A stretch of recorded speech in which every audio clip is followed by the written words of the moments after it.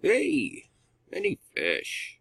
16th of January, 2018. And I just wanted to show you something here real quick. It's not unusual to see flat earth articles, floating around in mainstream papers, but, this is the Los Angeles Times. They have quite a large footprint out there, large distribution. And the fact that this article is actually quite non-biased, and there's very little blatant ridicule, just the usual little innuendos. But it's funny because, mainstream and a relatively, fair, I wouldn't say fair, but thought-provoking. You understand what I mean? They're not trying to make the reader feel like they're an idiot if they even, contemplate the actual shape and, location of the world that they live on. But I digress. This one area here, they're talking about the scientific community, NASA and whatnot. And they're talking to Mark Sargent. And he says that science doesn't even get their arguments out there. They try to beat us with math, but people don't understand it. It might as well be static, so they listen to me. And the fact of the matter is they're not trying to beat you with math. What they're fooling you and tricking you with is magic and sorcery. And they're really good at it. And they use numbers. They use math and formulas and all the various things they use that actually do mathematically play out, but they're not perfect. They never are. They use God's perfect numbers to fool you. It's not about math. It's a spiritual thing. They're literally magicians, sorcerers, black magic, and so on, so forth, all that kind of stuff. But the science doesn't even get their arguments out there, he says. And it's true. They just, up to this point, have just ridiculed it and said it's stupid, just like this guy says. The serious science community, this is David Falk, assistant professor of astronomy at Los Angeles Valley College. The serious science community feels it's so basic that they don't want to waste their time debunking it. Okay?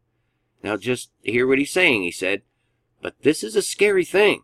The danger isn't that people don't believe that the earth is round. It's the lack of scientific literacy. In other words, in his little demon spirit, it's saying they're not falling for the magic tricks anymore. That's what it's saying. The sorcery is beginning to wear off. It's not working anymore. People are asking too many questions, right? So what do? They ridicule. That's not working. There are a ton of celebrities, and this is becoming what it should be. A real discussion, right? So I probably wouldn't even have made a video on this, you know what I'm saying? I gotta go to work and whatnot. But the very next article I click, the very next article, I'm interested in watches, you know what I mean? So Bloomberg puts out this article, A Complete Guide to the Modern Era of Watchmaking. Watchmaking is fascinating, you guys, right? But look right here on the very, very front here. A flat earth watch. This is on Bloomberg. That's a flat earth watch. And, just what am I even trying to illustrate here? What I'm saying is, I believe that these dark powers and principalities doing what they do are actually starting to position themselves not to debunk flat earth because that's failing, but to co-opt it, but to take it and use it in their favor. And they are very diabolical, and they are very good at what they do. They learn from their master, the devil. Okay? That's why you need Jesus. So you see this stuff, and you don't fall for their little stupid magic tricks. You know what I mean? And we could look at a lot of stuff, the times that they put on these watches and the various little things. There's a lot here.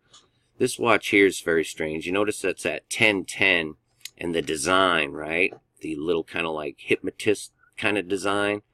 All these three watches up here, too, are in at 10:10. So we got 10:10, 10:10, 10:10, and it just reminded me of the, I don't even, oh, I do, I got it right here. Not this one, but all these different variations, this one here. I'm just saying, you know, it comes upon me to show you these things for a reason.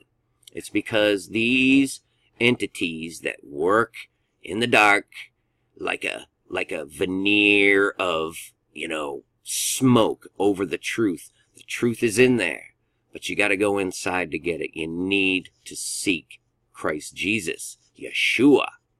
You need to do that because he will show you the truth and help you to understand the world you actually live in. And then it's a beautiful thing from there on out. So please do that today. And peace and grace to y'all. Many fish. Finally, my brethren, be strong in the Lord, and in the power of his might. Put on the whole armour of God, that ye may be able to stand against the wiles of the devil. For we wrestle not against flesh and blood, but against principalities, against powers, against the rulers of the darkness of this world, against spiritual wickedness in high places. Wherefore take unto you the whole armour of God,